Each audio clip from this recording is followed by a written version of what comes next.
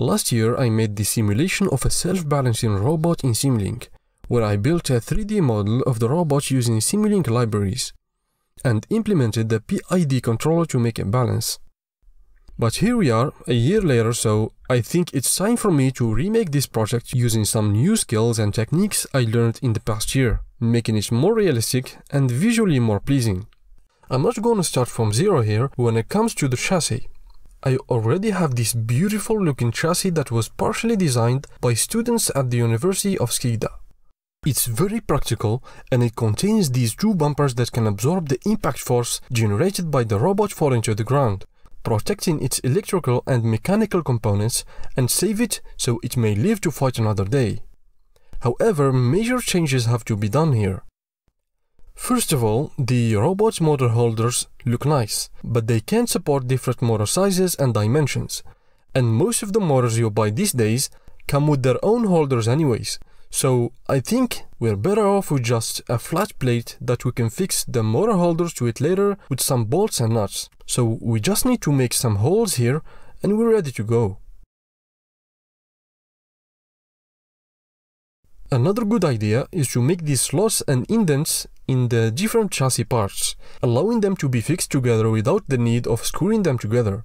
And don't forget to make holes for mounting the electronic components and some other holes to help pass the wires between them. And with some additional design features, the robot looks almost ready now. We just need a pair of DC motors and some wheels and we are good to go. Exporting this chassis to Simulink can be done in several ways. The way that worked best for me in this case is exporting the robot parts in STL format, as you can see here.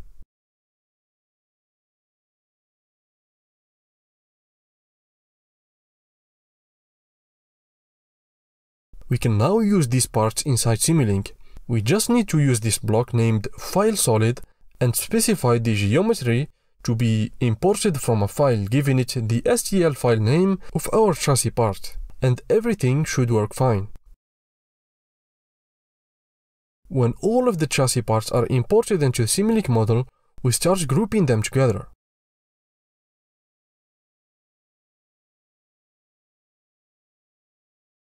The wheels, tire and rim should be placed in a subsystem and from there connected to the motor via rigid transform block, specifying the relative position of the wheel to the motor just like this.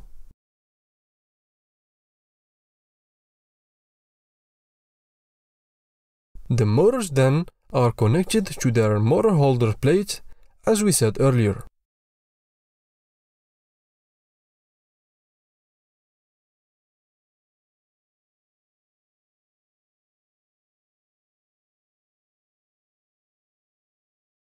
I made an additional frame at the center of gravity of this plate to make it easier for us to figure out the relative position of other parts that are going to be connected to it.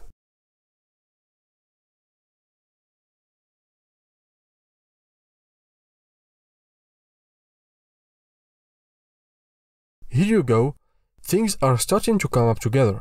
We just need some color to make it even better.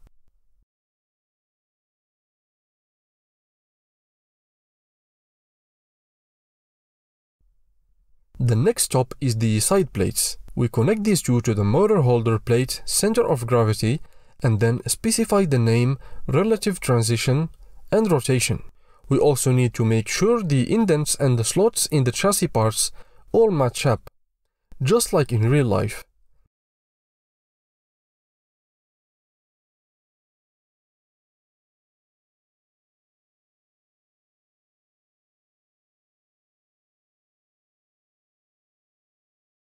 We organize the different blocks in our Simulink model in subsystems to make our lives easier.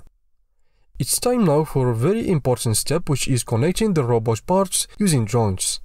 As we did in the older version of this robot, we need a revolute joint between the chassis and the cart in order for it to swing, and a prismatic joint between the cart and the world frame so we can move the cart back and forth. Also, don't forget to set the gravity acceleration to be pointed downwards. And with that, you now have a self-balancing robot. But not just yet. In order for this robot to maintain an upright pose, it needs a control system that can move the cart back and forth until it reaches the equilibrium position. Today I'm choosing a PID controller that will take the inclination angle of the chassis from the revolute joint, and it will generate a control signal that is going to be fed to the prismatic joint representing the motors in real life.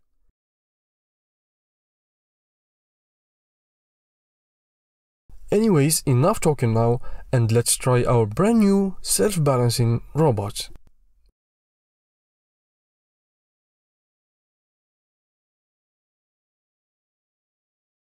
Well, it seems to me that the robot is performing well, and with a little bit more tuning, it will be even better. At this point, the PID controller is tuned to achieve the desired performance. Of course, this will take too much time to explain in this video, so actually I'm gonna make another video on how to tune a PID controller in a self-balancing robot.